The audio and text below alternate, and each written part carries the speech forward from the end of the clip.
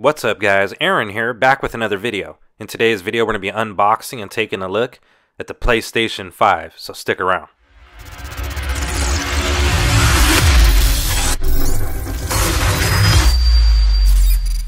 Welcome back guys, and I'd first like to say that I went through a ton of trouble getting this PS5, so please be sure to drop a like rating down below, and do subscribe to the channel to be notified of future content on the PS5, including an in-depth comparison between the Xbox Series X.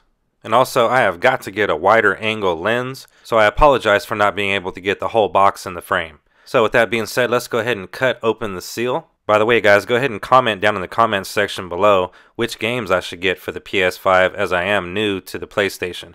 So opening up the lid on the box, we do have another box on the inside. We'll go ahead and open up the lid to that, and we are presented with a couple of accessories, including the power cord, as well as a quick start guide to help get you up and running with your new PlayStation 5. Also included is our HDMI to HDMI cable, along with a USB-A to USB Type-C cable. Next up we have the new redesigned controller, which I have to say I'm a big fan of. Now obviously the controller is a huge part of the experience due to the fact that it's what you physically interact with, and I have to say once again I am a big fan of this controller. Next we get the included stand, and when the PlayStation 5 is sitting on top of it, it does help with heat dissipation. Now that we've got the accessories out of the way, let's go ahead and get to the console, which comes housed between two egg carton shaped pieces of cardboard wrapped in this protective packaging. And after removing the packaging, I have to say that it is an extremely big machine, and it's also pretty heavy.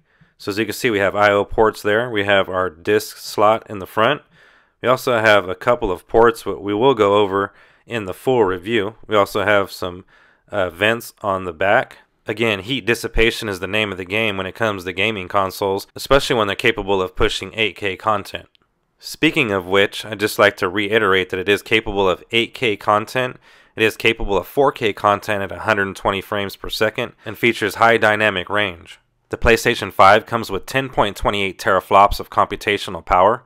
I do highly recommend using a HDMI 2.1 cable to take full advantage of that 8K connectivity.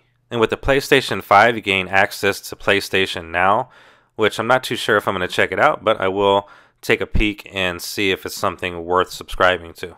I had a really tough time choosing between the Xbox Series X and the PlayStation 5, and there was several things that made me choose one over the other. However, I did pick up both the PlayStation 5 and the Xbox Series X, which leads me to my statement that I made earlier that I will be creating a head-to-head video and direct comparison between the PlayStation 5 and the Xbox Series X, and letting you know which one you guys should purchase. So if you're interested in figuring out which one is the best console for your money, be sure to hit that subscribe button so you will be notified when that video drops.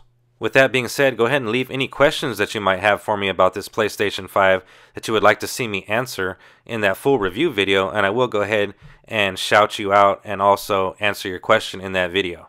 Now it's extremely tough, as you probably know by now, to get your hands on a PlayStation 5, so I will be updating the video description with the best possible places to pick one up at. So be sure to favorite this video and come back and check that video description to make sure and find a PlayStation 5. And I just quickly wanted to mention that I'm also on Twitter. Those are going to be the spots where you're able to connect with me at. I'm going to be at ReviewTheBest as well as at TechWithAaronHD. And also, if you're on Clubhouse, come follow me at TechWithAaron and at ReviewTheBest. Anyways, guys, that's going to do it for me in this video. If you enjoyed the content, please be sure to drop a like rating down below. And also subscribe to the channel to be notified of future content. As I mentioned earlier, my name is Aaron, and I'll see you guys on the next one.